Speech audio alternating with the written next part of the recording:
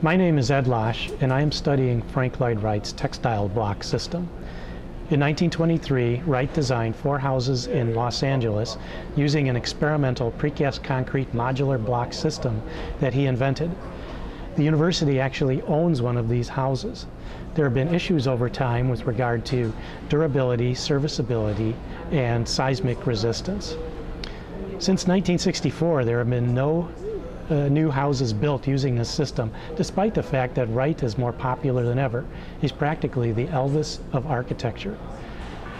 So my first question is, why isn't it being used today? Why not? Assuming there is no fundamental flaw in the system that can't be fixed using modern materials and methods, my second question would be, why not?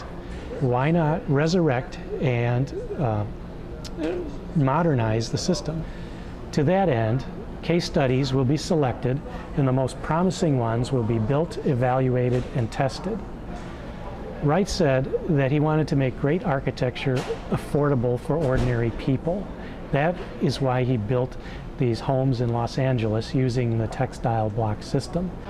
Maybe he was onto something. Thank you.